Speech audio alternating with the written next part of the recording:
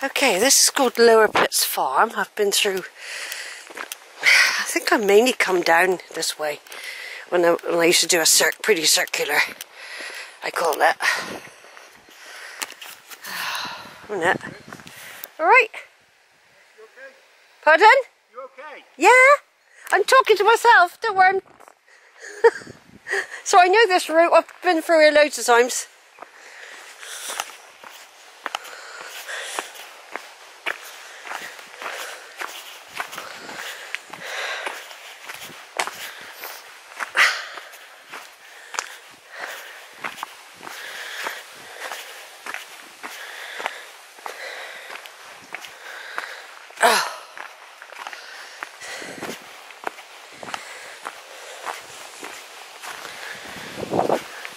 Right, so that's the Lower Pitts Farm. Then there's Higher Pitts Farm when I get further up. Like I said, the reason I'm out in this sort of dull weather, which is unusual really, for photography reasons, is because the weather is supposed to be really horrible, and of course the clocks go back or forward on Saturday night. It's going to be shorter hours, don't forget, and to less light hours. So I thought, get this walk in, because I've wanted to do it. I have wanted to do it. Farmer came out then, he's told me, probably taking photographs of some stones, but yeah, so this is the drier route anyway, basically.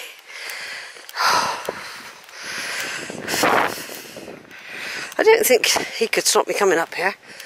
I don't know. As long as he ain't dodgy, if you know what I mean.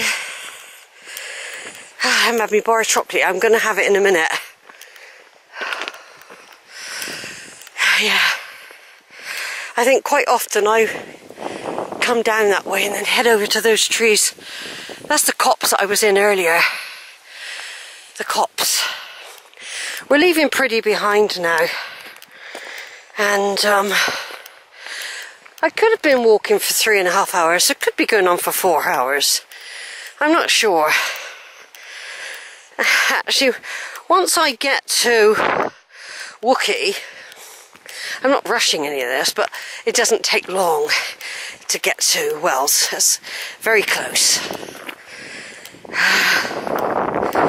And it had to be done today because this is the day, though it's breezy, it's a warm wind. It's not supposed to rain. Rain is my worst enemy. Especially if I haven't brought my umbrella, which was a mistake not to bring it, to be quite honest. I mustn't do that again. You know.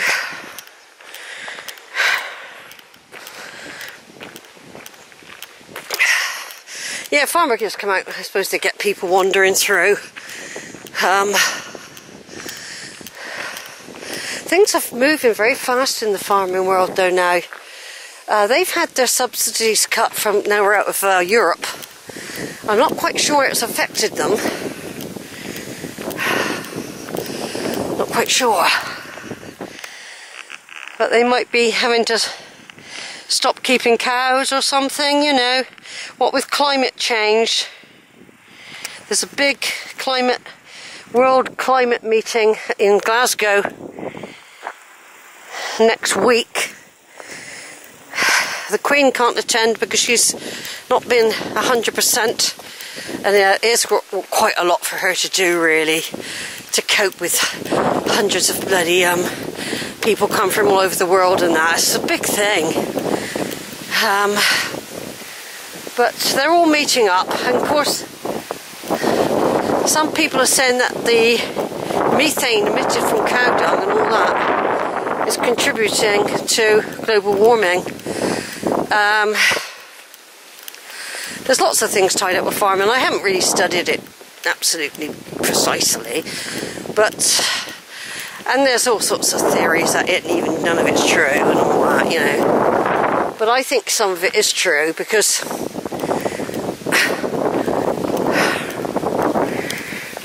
it's a subtle thing at the moment, but apparently it could turn up, go over the edge. Apparently there's a tipping point, they call it, with the melting of the icebergs and the defrosting of the permafrost.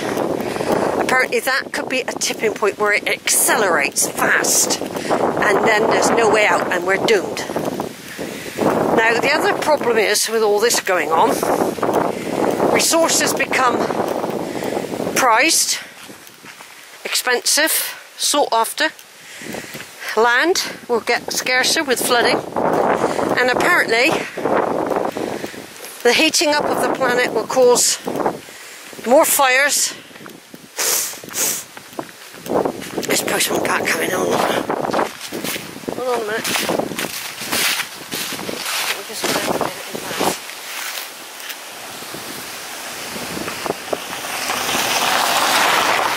It will cause more fires. There will be competition for what they say by the year 2100, I think they said.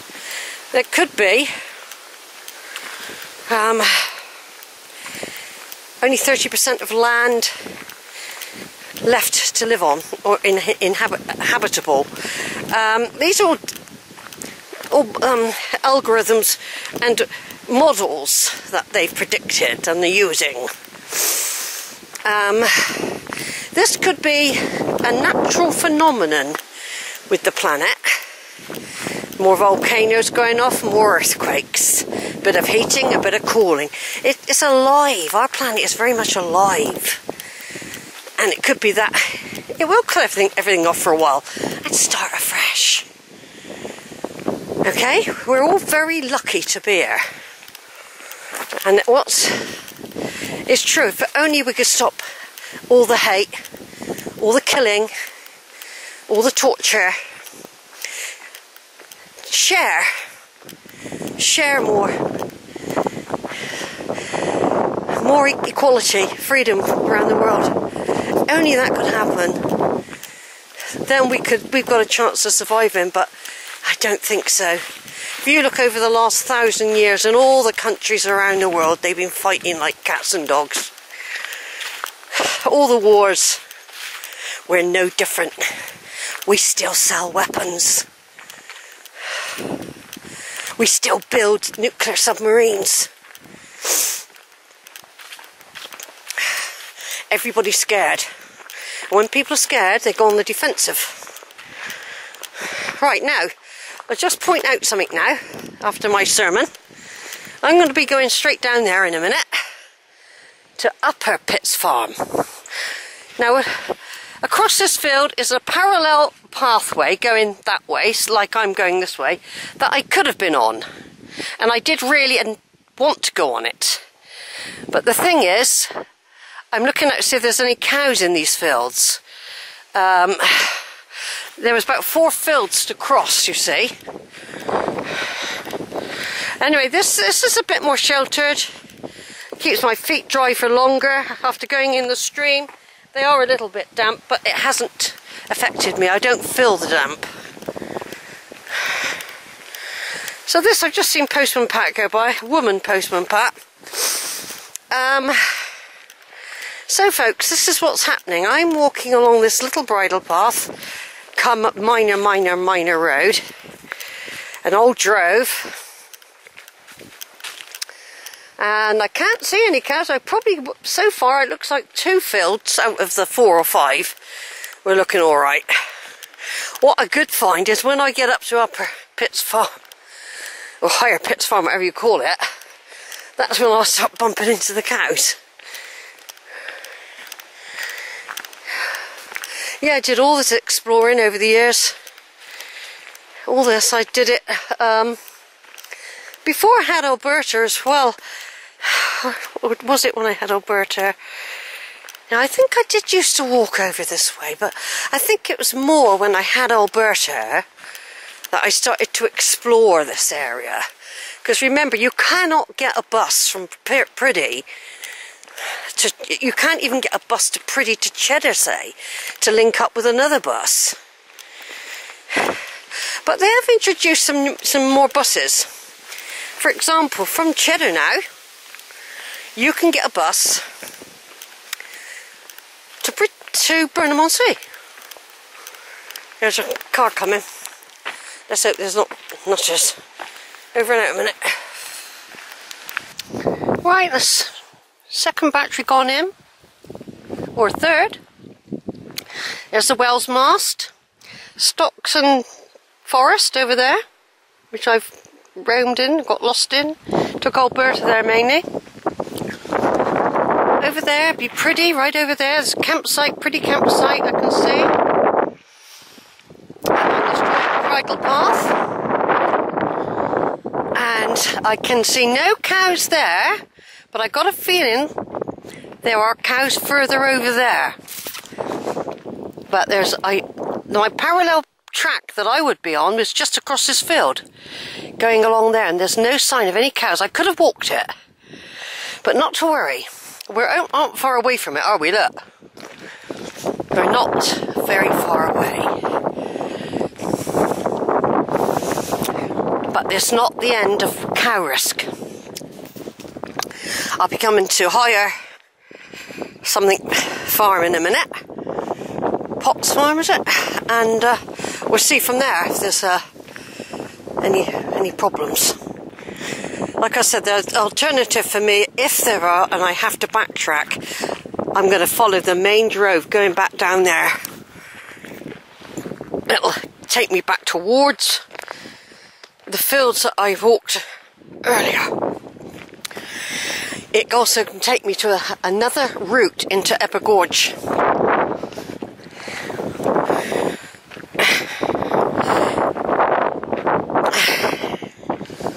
It's a longer route. I'm not actually walking all in and out of Eber Gorge. I mean, quite honestly, when I've had my camper van, I would come over here and I'd wander all in and out because there's no time limit. You know? I could stay out till 8 o'clock at night if I wanted to, and I used to wander back this way. It's all recorded. It's all recorded. There's a gate coming up now. It's nearly at the end of this section. The only problem with this drove up here, which might not be too bad because we haven't had heavy rain yet, not for a couple of days, but it can be a quagmire. It's a real old drove, and it can be a quagmire.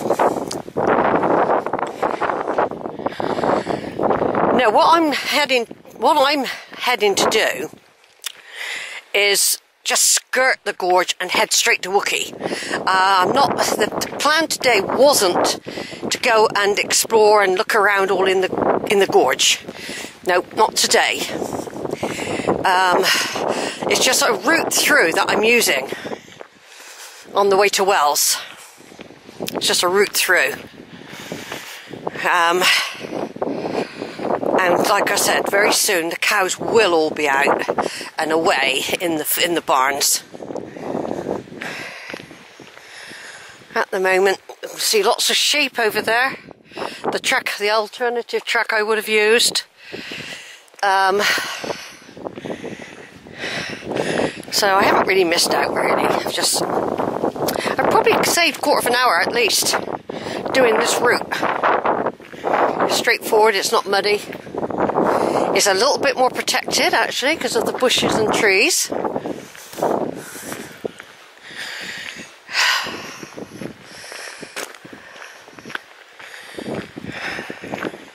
And we're getting very close to the farm now as well. Very close to the farm. I could have been over here 2 years ago in 2020, easy. Not 2020, 2019. 2 years ago, I could have easily been wandering around all around this way. I still had Alberta. I had Alberta for the whole of 2019. And then I had to part with her in January 2020. Now, this is called a bywhaler. That is another route I can take if I have to. I can go up there and get in a field further down and then get into the back of the wood. Just noticed a car coming up behind me then. So that's I found my sheep's head here, by the way, a few years ago. Yeah, fresh copac. What does that mean?